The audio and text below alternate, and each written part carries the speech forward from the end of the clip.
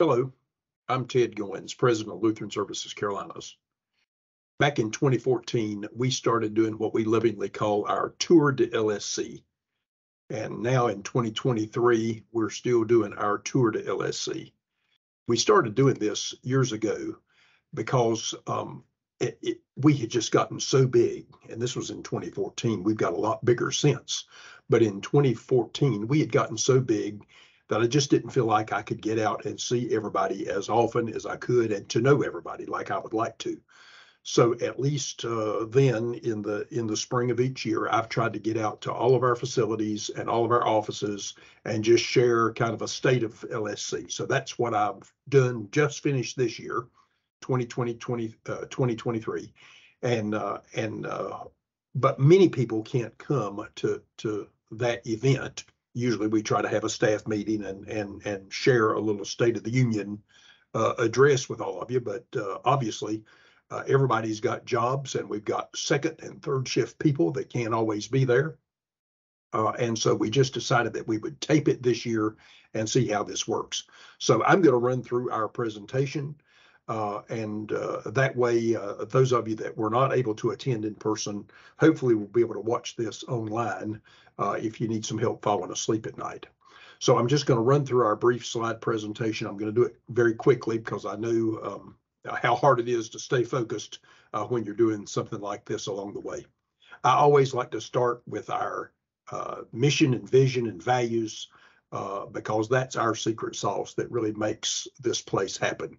You're not working for one person, you're working for an organization. Now, we're a faith-based organization, but you don't have to be Christian or Lutheran Christian to be served or to work for Lutheran Services Carolinas, but we are unapologetically a faith-based organization, and folks of all faiths have felt comfortable working in our environment because we are open to all people, and all are welcome within Lutheran Services Carolinas.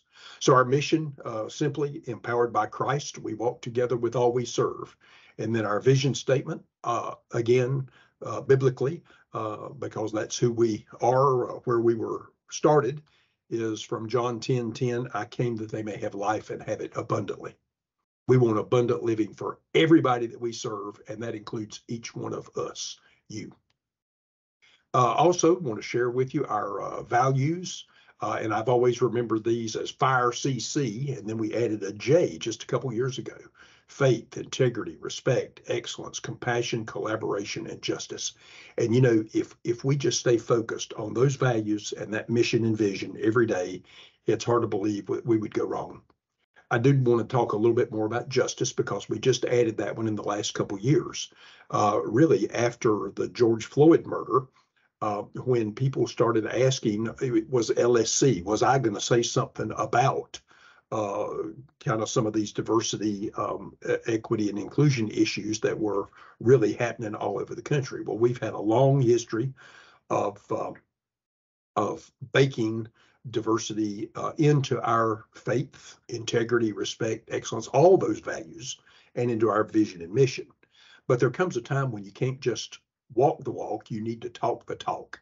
And we've not done that. We've always tried to, they'll know we're Christians by our love, but we really felt like we really needed to make a statement. And so again, just like when we developed all these values with everybody in the organization involved, we reached out and said, what do you think should that value be around diversity, equity, and inclusion? And we chose to frame it again, because we are a faith-based organization, around justice, and really using the biblical definition of justice, which is to be in a right relationship with God and be in a right relationship with each other. So that's our big holistic view of diversity, equity, and inclusion. It's held us in good stead, and I hope that each of you will embrace that also as one of our core values. If we had an eighth value, I think it would be around fun, because we like to have fun, and if you can't have fun in your job, then it's just a job. It's not a vocation. So I did throw a few pictures in here just to show you some of the fun around this organization, whether it's from refugee work, disaster preparedness, our senior services, all the different things that we do, and all the smiles that come with all the work that you do all over this organization, including our Loyal Service Award winners that you see there, and all the different ways that we serve, and all the fun that we have. The next series, just 2 slides that I just wanted to share with you briefly. Again, not getting into too much detail, but about all the different people that we serve across this organization. You know, we do so much from adoptions and foster care to nursing homes. So we cover the gamut wherever the need is greatest across the Carolinas. But just a couple of quick numbers. We provided over 427,000 days of care last year in our senior services communities. We served over 3,600 people in our child and family services. So just a tremendous amount of care and service that's provided. But you know, the numbers aren't everything. For instance, we only served 7 families that were assisting, that were looking at pursuing private adoption. But imagine the change that you are making in somebody's life, in that family's life, and in that child, that adopted child's life, for the rest of their life and generations to come. So while the numbers are small, your impact is just tremendous across all these people that we serve, and for generations to come. So just think of that when you're serving. Also, with our veterans, you know, we only serve 13 veterans, but these are people that gave their health for our country, for us, and to be able to give back to them, even in small numbers. Just think of the impact that you are making in their life every day. I'd be remiss if I didn't mention the almost 16,000 volunteer hours. We couldn't do this without them. Or the 4,700 advocates that are willing to pick up the phone and call the governor or their congressman when we need them to, when we need to get the word out about reimbursement or regulatory issues. And then almost 3,000 donors. Again, we could not do this without our donors.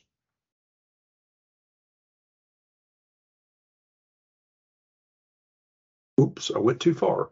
And this slide is really the same slide, just with the size of the font equals the size of revenue of each program. And again, this was just a visual to be able to show you what all we do, and you see all the different programs that we're involved in, and then how big they are as far as revenue. Now, revenue is not everything.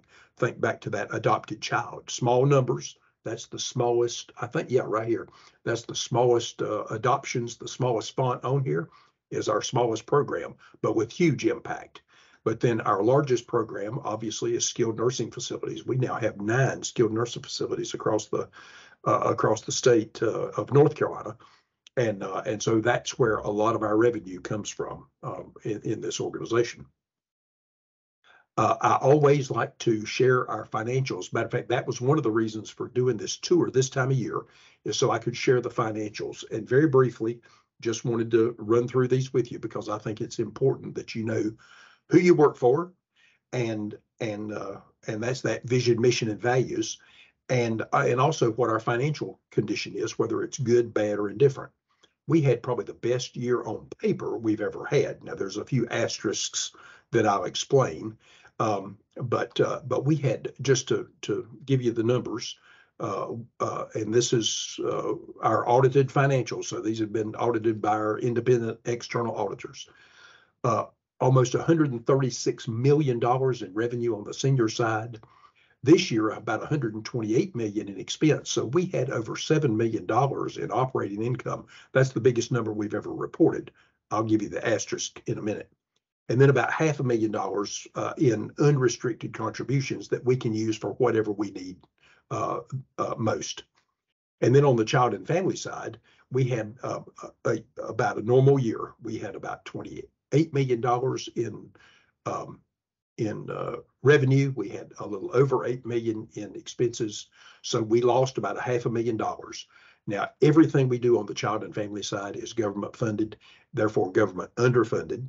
And so we know that we're going to lose money every year from operations.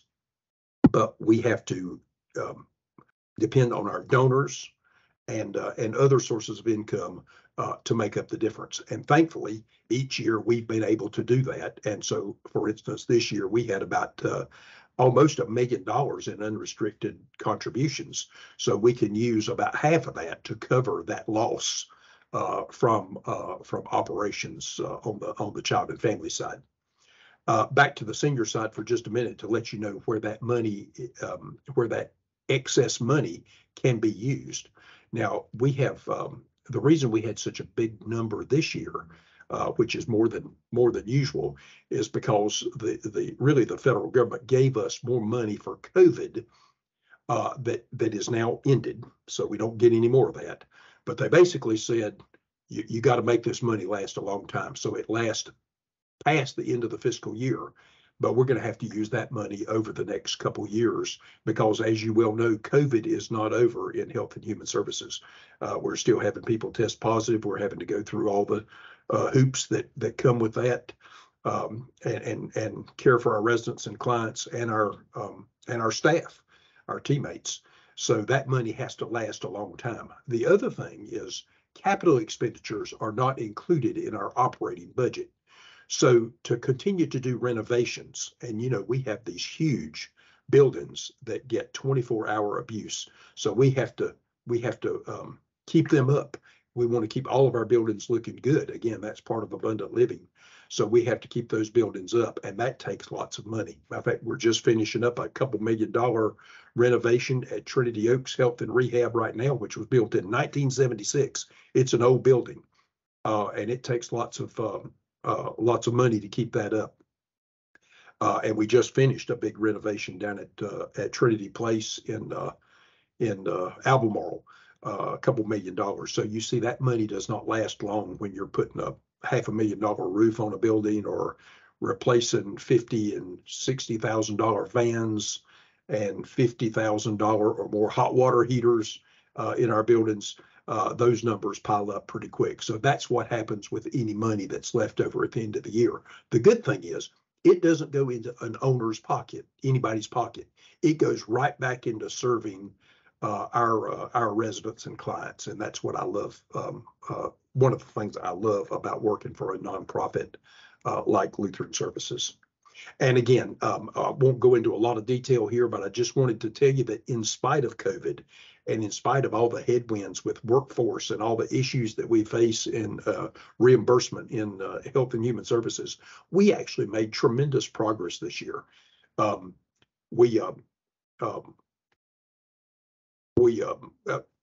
had slipped another slide in on you again. We opened a recovery cottage and a recovery program down in South Carolina. We opened our new Trinity Landing down in Wilmington, a retirement center, which is a absolutely beautiful place. We've already got over 270 residents living there, and we're not even full yet, but we've almost got it filled up already. We expanded our New Americans program to serve refugees now in Salisbury, North Carolina, and in Myrtle Beach. We've already got refugees coming into Myrtle Beach, and we're getting ready to start them into Salisbury. So we're just continuing to grow in that important work also. And we've started serving Ukrainian refugees. We sent a team over to Bethlehem over in Palestine to help with dementia training for people over there. So we're now not just Lutheran Services Carolinas. How about Lutheran Services worldwide, at least in that situation? So happy to help any way and every way that we can. Our PACE programs are growing tremendously. We're now partners in 4 different PACE programs, and all 4 of them are growing tremendously. And then lastly, I just wanted to share welcome to the team, to Glen Flora and to Aston Park. 2 new nursing homes joined. These are nonprofit community nursing homes, Glen Flora down in Lumberton and Aston Park in Asheville, who joined Lutheran Services because they just knew that they could not continue to do this work by themselves, but that we could be stronger together. So they joined Lutheran Services. So next year, these numbers will be even bigger because we will be serving more people again across the state. And then lastly, to share just a little bit of the future, what's coming next. We will spend more of our time on advocacy, just trying to get the reimbursement and the regulations that will help us to do our jobs best across everything that we do. You know, we're all leaders, and we want to do more leadership development for each and every one of us, because when you walk into a resident room or a client's room or a client's house, you are a leader. You're leading on behalf of Lutheran Services Carolinas. I'm usually not there. You're the leader, and we want to continue to make all of us better leaders to do this work. We want to completely fill up Trinity Landing down at Wilmington, and we're well on our way to doing that. We want to continue to grow and stabilize our New Americans program, grow our foster care across both states. We hope to start another independent living. It won't be quite on the grand scale of Wilmington, but we're going to build about 72 rental retirement apartments in Hickory, and we hope to get that underway just real soon now. We want to grow our host home programs, where we're helping place folks with developmental disabilities in homes, kind of like foster care, except for people with developmental disabilities.